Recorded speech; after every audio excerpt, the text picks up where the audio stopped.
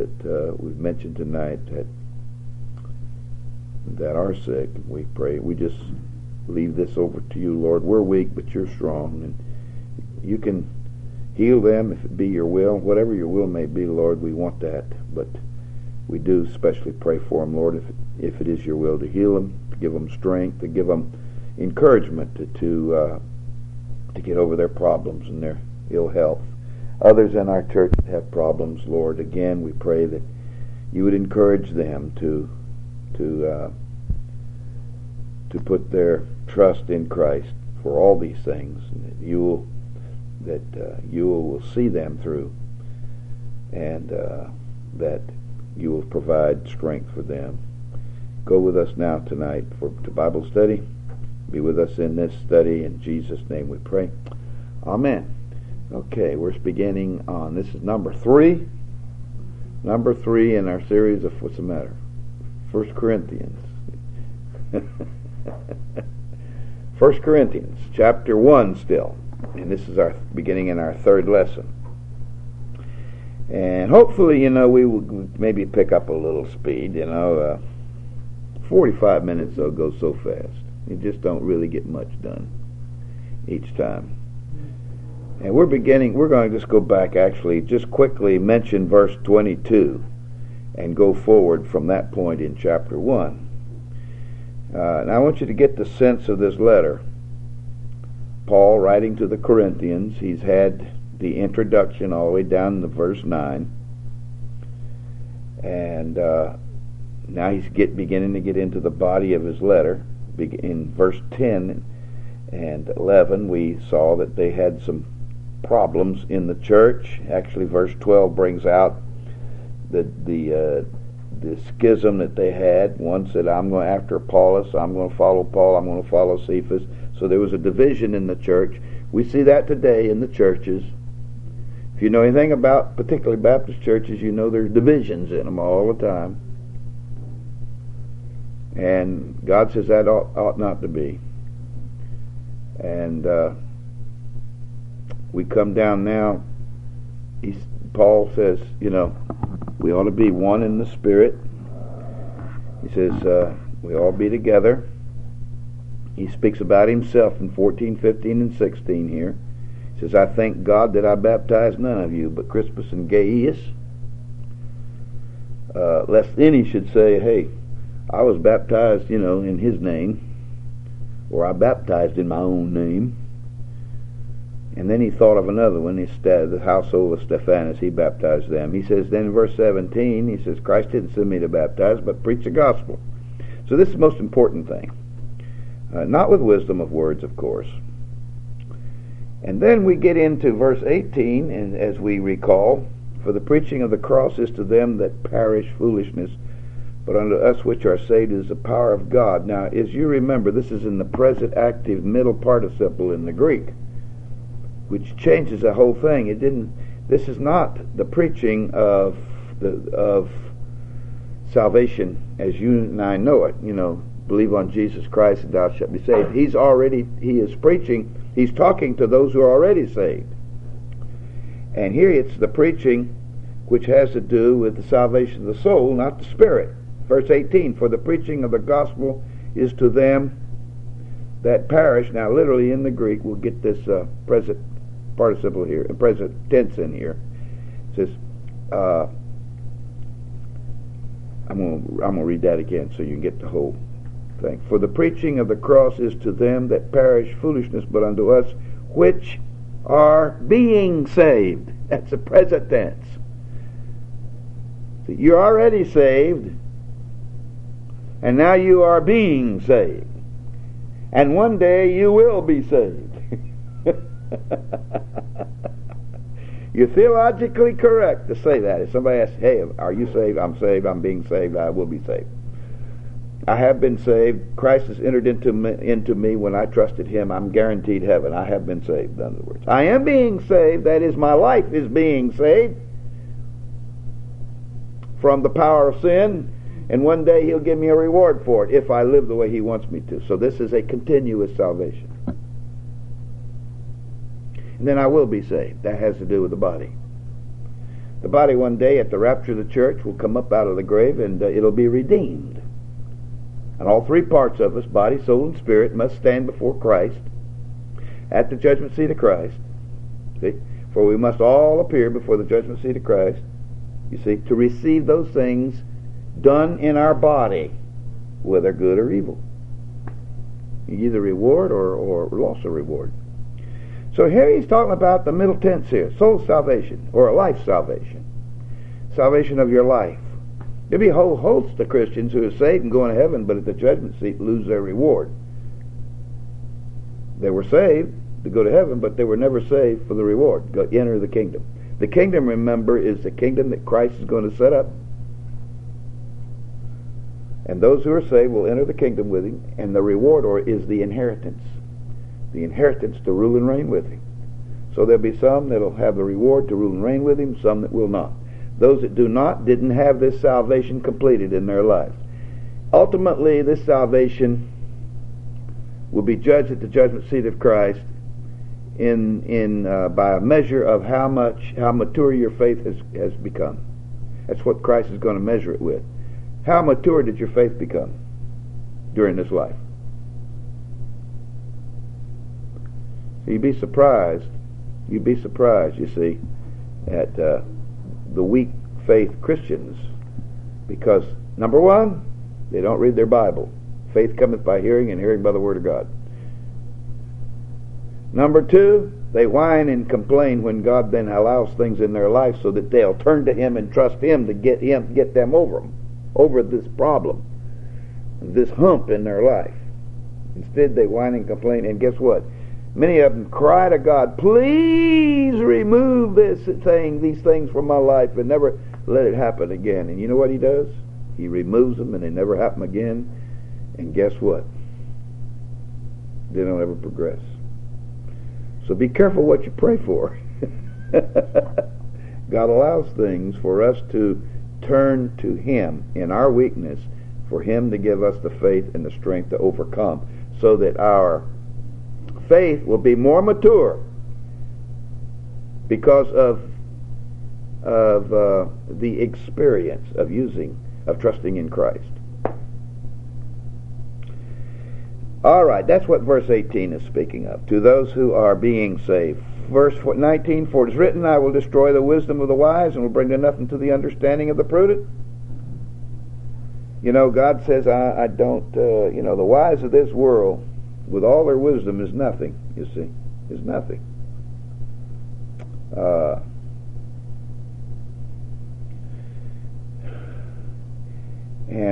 So he addresses that in these closing verses here before we get to our place this evening. And God even simply said in verse 21, for after that, in the wisdom of God, the world by wisdom knew not God. It pleased God by the foolishness of preaching to save them that believe. He didn't say by foolish preaching. Now, interesting. He says foolishness, meaning that's what people think of it.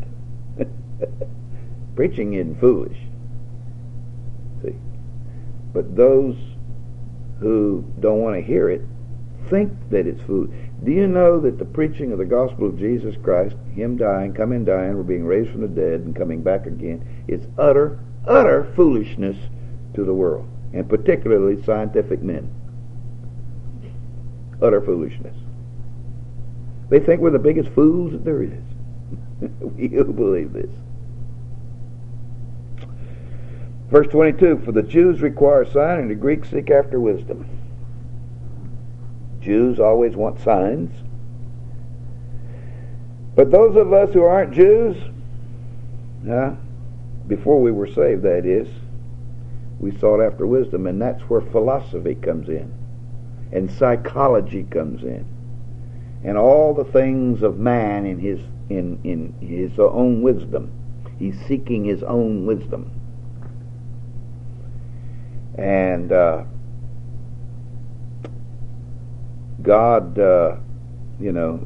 God He continues as we continue tonight to go on to show us that this is all just this foolishness of the world for man in his own efforts. to try to seek after things that he can't, wisdom which is really foolishness in God's eyes. Worldly wisdom, that is. All right, verse 23. But we preach Christ crucified, unto the Jews a stumbling block, and unto the Greeks foolishness. Now, if you will, we see that I have a note here. Trying to find out what it is. But we preach Christ crucified unto the Jews a stumbling block. Now this, of course, is throughout the Bible. Turn to Isaiah 8 and 14. Throughout the Old Testament, he mentions Christ as a stumbling block.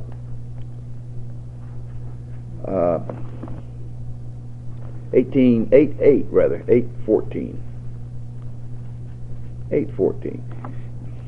There's several, but I'll just, to preserve time, we'll go no further than this. Therefore the Lord himself, verse 13 and 14. Sanctify the Lord God of hosts, sanctify and let him be your fear, and let him be your dread, and he shall be a sanctuary but for a stone of stumbling, and for a rock of offense to both the houses of Israel, for a gin and for a snare to the inhabitants of Israel, and many among them shall stumble and fall, and be broken and snared, and be taken. Now, to understand this a little bit further, turn to Matthew chapter 22.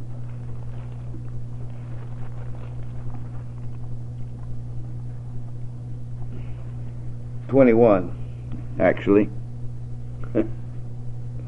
43 and 44. Matthew 21, 43, 44. Therefore say I unto you, the kingdom of God shall be taken from you, and given to a nation bringing forth the fruits thereof. And whosoever shall fall on this stone shall be broken, but on whomsoever it shall fall, it will grind him to powder. Now, two verses. Verse 43 speaks of Jesus removing the reward of entering into the kingdom for the Jews, and giving it to a nation bringing forth the fruits thereof. Now, it doesn't mean he took away their salvation. He didn't say he took away their salvation. Those that believed in that day was still saved. But as a nation, he took away the privilege of ruling and reigning with Christ. And instead, he gave it to the church. But not to everyone in the church. Only those who are bringing forth fruit. Isn't that what it says? Okay, you can be saved and in the church have that first salvation, but that second salvation of being saved not have that. And therefore you're not bringing forth any fruit, because that causes you to bring forth fruit. So it's going to be to a nation, that's the church, bringing forth the fruits thereof. That means you're bringing forth fruits of the Holy Spirit, who is living his life through you. And verse 44, and whosoever shall fall on this stone shall be broken. All right, that's the same stone we were talking about a while ago. He's a stumbling stone. Shall be broken. That's judgment, folks. The Jews that stumble over him, that they are falling on the stone and they're being judged. That speaks of judgment. See, they're broken. But on whomsoever it shall fall, it will grind him to powder. And that's the Gentiles. In Daniel, when he comes back again, as the stone that strikes the image. Do you remember that? And the image falls, and the image stands for the world powers. And it grinds it to powder, and it just falls away. Immediately is destroyed, and then the stone grows until it's a great mountain that fills the world. That stone striking the image is the great judgment that's coming upon the nations of the world at his second coming. It's grinding them to powder. The stone falls. So the grinding to powder speaks of judgment of the nations, whereas whosoever shall fall on this stone shall be broken, it speaks of the Jews. All right, back to our text, 1 Corinthians. Verse 24. But unto them which are called, both Jews and Greeks, Christ the power of God and the wisdom of God. I might put it a different way. But unto them which are saved. That word called, kaletos, is the word saved. Both Jews and Greeks, either one or all, whoever believes, that is. Christ is the power of God and the wisdom of God. When you trusted Christ as your Savior, He became very dear to you. He became the power of God in your life and the wisdom of God in your life. You don't need the worldly wisdom. You don't need psychology. You don't need philosophy. You don't need all these other things of the world. The thing you need is the wisdom of God, and you find that in the Word. And that's why we study the Word. And that's why we should know what the Word is saying. And the more we study it, the more faith we have, because faith cometh by hearing, and hearing by the Word of God. I want you to know, by knowing the power of God, you also know that Jesus Christ is none other than God Almighty Himself. That He is omnipotent, because the power of God is omnipotence, meaning all-powerful. And wisdom means omniscience. So when you come to this point of trusting Christ, you understand that He's almighty and that He's all-wise. Verse 25, because the foolishness of God is wiser than men, and the weakness of God is stronger than men. Now, the apostle did not mean to say to us that God has any foolishness in Him, nor any weakness, because He's dealing with men. When one is omnipotent, all-powerful, and omniscient, all-wise, of course there is no weakness in Him, and there is no foolishness in Him. But He's trying to separate the wisdom of the world from the wisdom of God, and in order to teach this so that people can understand in this very carnal church, He's saying, with all of your wisdom of this world, you see, God's foolishness is even greater. God's weakness is even greater. So it doesn't hurt the Scripture by Him saying that, because He's trying to use He's illustrating in this sense. And down in verse 26 he says, for we see your calling, brethren, how that not many wise men after the flesh, not many mighty, not many noblemen are called. Isn't this interesting? Out of all the Christians in the world that's ever been, not many of them have been wise men after the flesh, but very few. You can't lead one who thinks they know it all to the Lord, to start with. Particularly if he's schooled in the great universities and he's got his alphabet soup, behind his name, PhDs and all these other things. He's already got it all, folks. He's already made up his mind. And this in the world that goes, that's like this, that follows the people follow the wisdom of the world. They are saying something like this to the Christian who has the Bible: don't confuse me with the facts. My mind's already made up. Now, if the average person you have met has ever treated you that way, think of those who are highly educated and think that they really know it all, how they must think. It doesn't mean that God can't, in his election, elect these people and save them, bring them to a saving knowledge of Christ. But it just simply says that he says, Paul is simply saying to the Corinthian church, you see your calling, meaning your salvation, how that not many wise men after the flesh, not many mighty, not many noble are called. Isn't it interesting that when Jesus came down and chose his disciples, there were a lot of rich people there in Jerusalem. There were a lot of people that were big in the sciences that taught at the universities. And why did he go call those people and make them disciples? He went out and got a bunch of old fishermen, poor fishermen,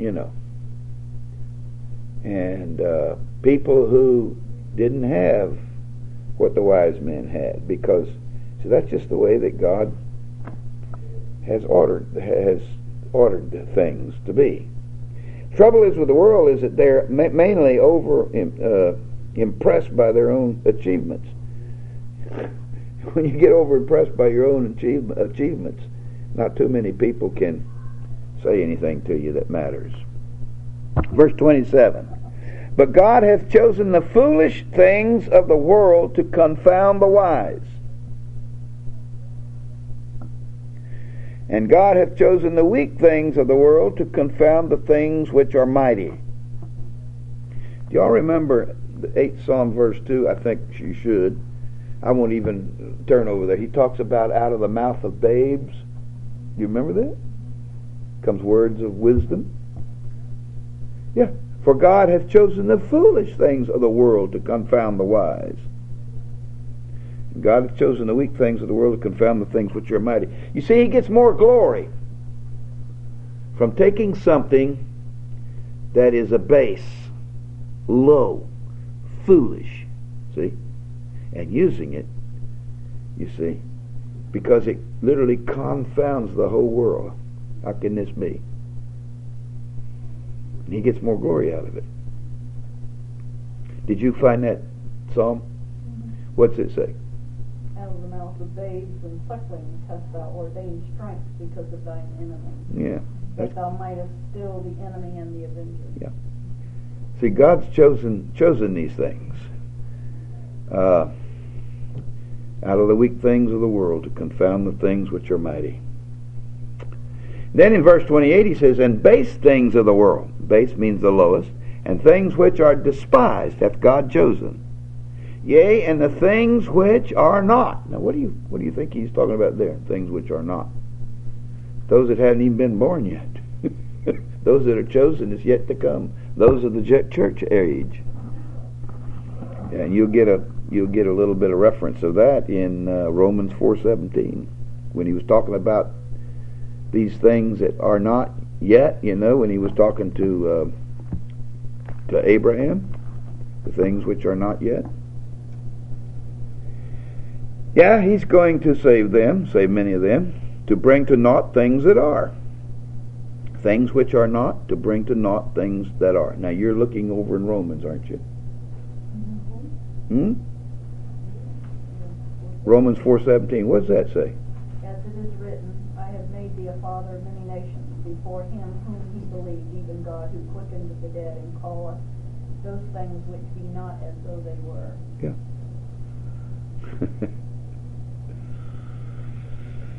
All right.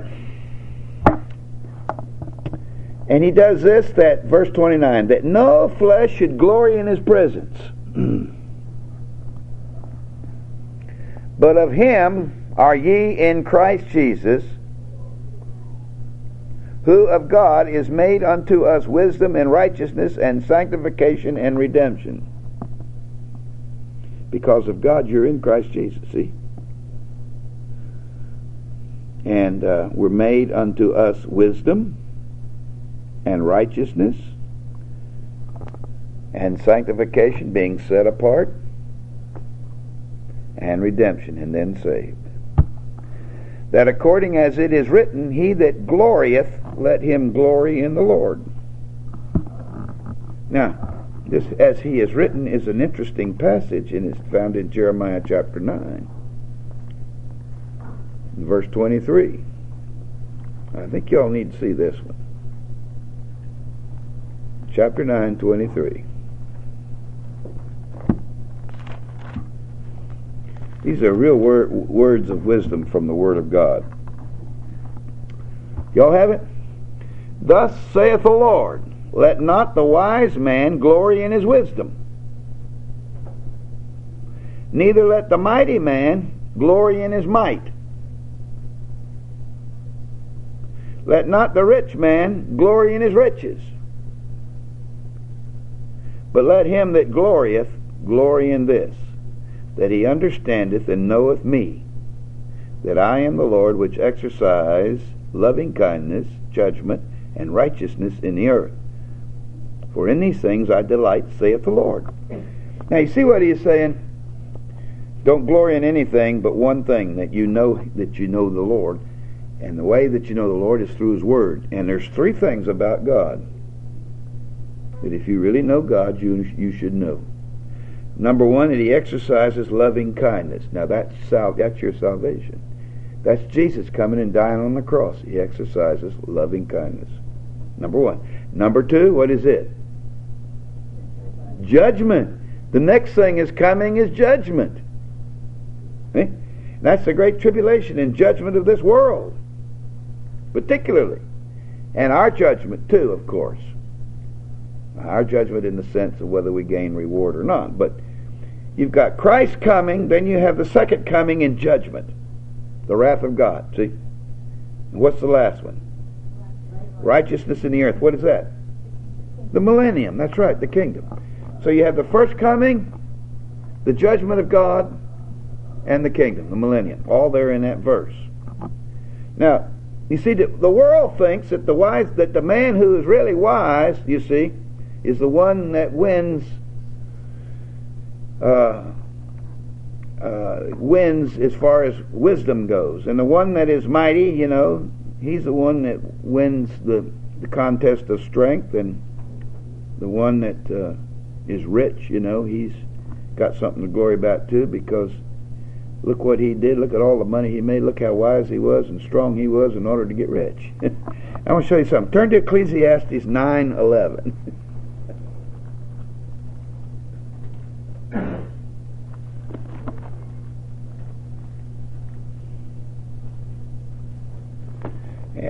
Come on. I'm going to let somebody read that one.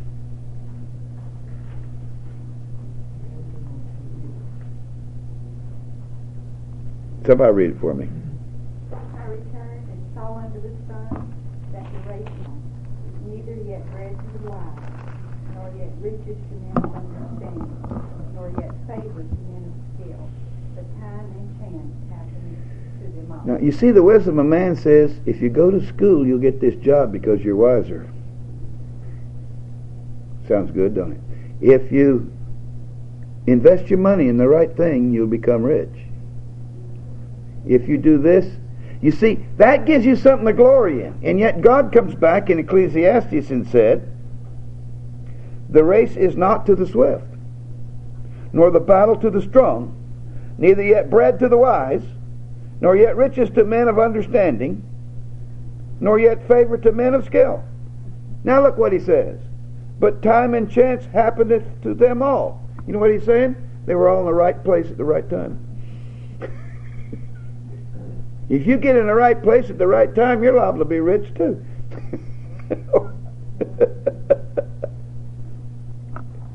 You look in history at the great men, the great world leaders, the great generals. There would have been a million other men that could have been great too if they happened to be there, but they weren't there at the time. Somebody else was.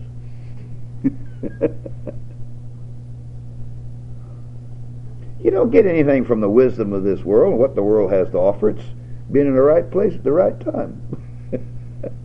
Now that's a general wisdom that God is giving out for the world. Of course, He can direct your life in the way He wants to, and you can be in His will, in accordance to what He wants you to have. And God doesn't really give the Christian, as far as riches, He doesn't give too many of them riches, because He knows exactly what it would do to them. It'd cause them to leave Him. You know? The same reason you don't give your little child, when he was growing up, a book of matches. You know he'd get himself burned. He'd get fascinated in it. And he'd hurt himself. And so God knows exactly what we need in our lives. And, you know, I've often say this, that when we pray, make sure we always pray in God's will. Thy will be done. You know what happens to a Christian that don't pray in God's will? He's liable to get his prayers answered, but not by God. You know, the devil is there trying his best to do things in your life to make you think it's the Lord when it's not, so many times. Now, he can't answer a prayer of the devil can't answer any kind of a prayer. Can't cause things to happen in your life if you pray thy will be done, because he doesn't know the will of God. God wouldn't allow him to interfere anyway. Yeah, right. So you don't hear you. That's right, because you can't read your thoughts. That's true. Only God knows the heart of man. But folks, God didn't. If He knew that He could give you these things and it wouldn't hurt you, God loved you so much He'd give it all to you. He would make you. He would give you the riches of the world. He'd give you, if it was in His will. And I got to put that back, if it's in His will. Because let me say this: that God loves you so much He doesn't keep anything from you. You remember the scripture when it says, if your son asks for a stone or a loaf of bread, would you give him a stone? As for fish, would you give him a scorpion? It says, how much greater your Father in heaven? How much more does He love you? But you see, your riches is yet to come. So far are these riches, or so great are these riches that, God can't even reveal them to us. I've often said it'd blow our mind. There's just no way. It's coming, though. And they're ours, and it's going to be forever. So you don't own anything now. Everything you have is just borrowed, really. Your house, your land, you say, I own it. No, after you die and somebody else takes it. And after they die, somebody else will take it. It's just borrowed right now. Everything's borrowed. One day, though, God's going to give you something that belongs to you, and it's going to be forever. If you earn it. The earning of it is literally a yielding of yourself to Christ so that He can live His life through you and produce the fruits that He wants to, which then will bring reward, and that is the reward. All right, well, we go now in chapter 2. And I, brethren, when I came to you, came not with excellence of speech or of wisdom, declaring unto you the testimony of God.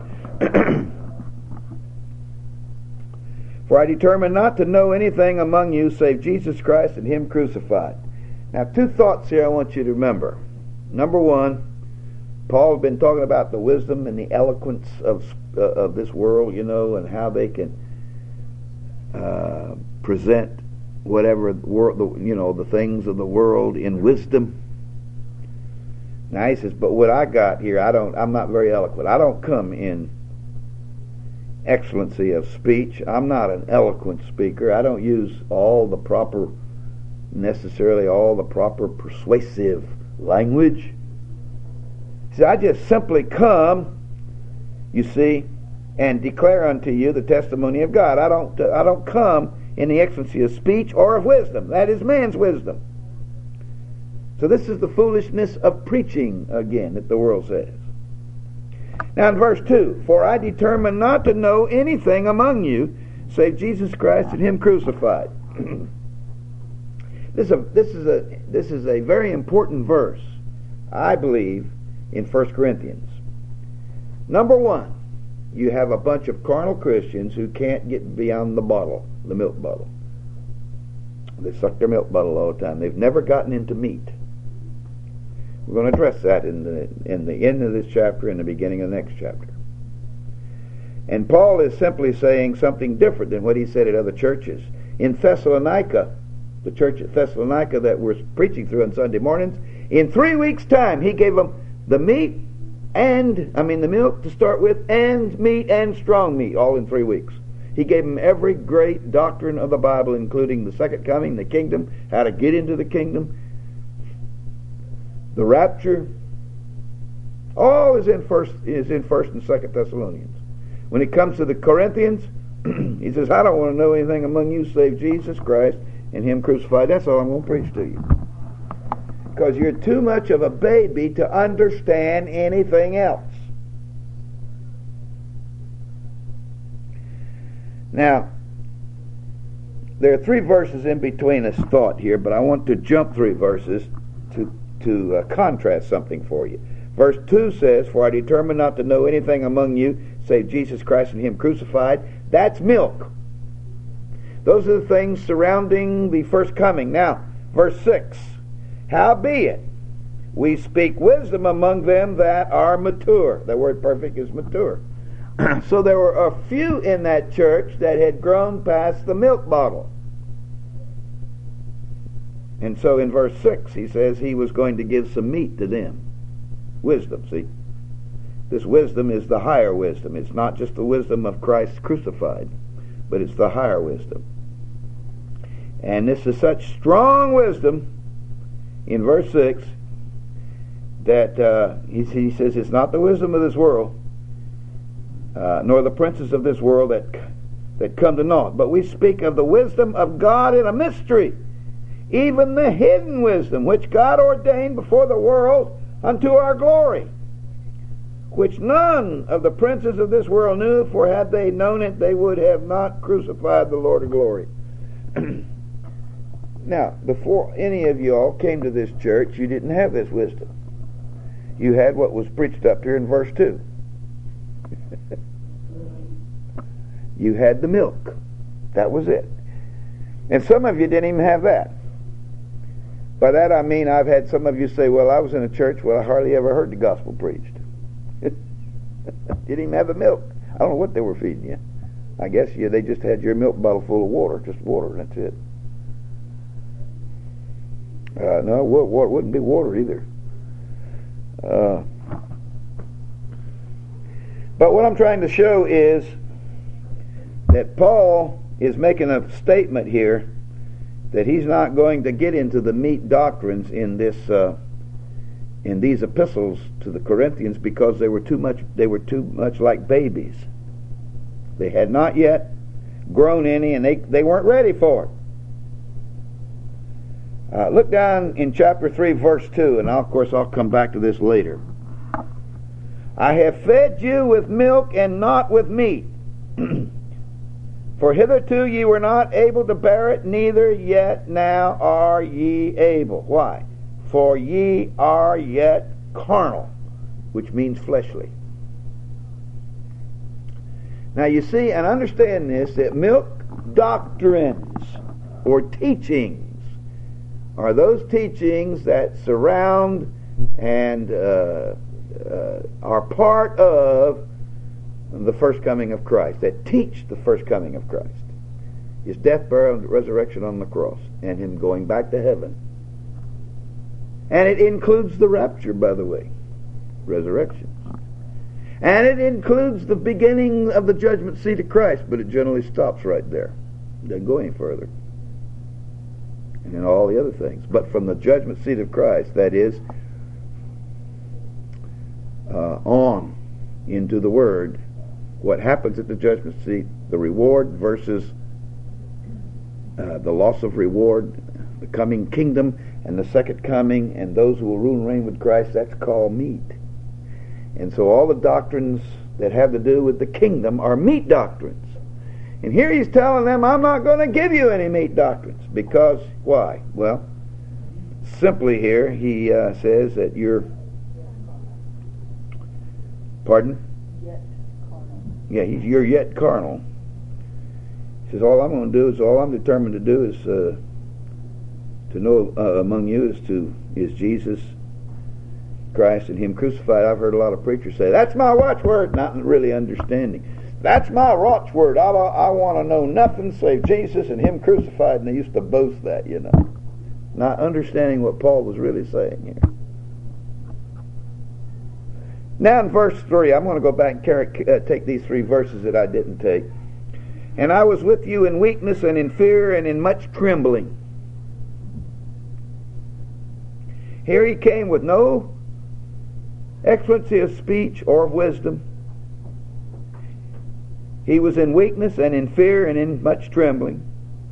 And in verse 4, and my speech and my preaching was not with enticing or literally persuasive words of man's wisdom, but in demonstration of the Spirit and of power. Wasn't me, he said. All I did was preach the right words, and it was the power of God through those words. That your faith should not stand in the wisdom of men, but in the power of God. That your faith should not attach itself to all the worldly wisdom, but in the power of God.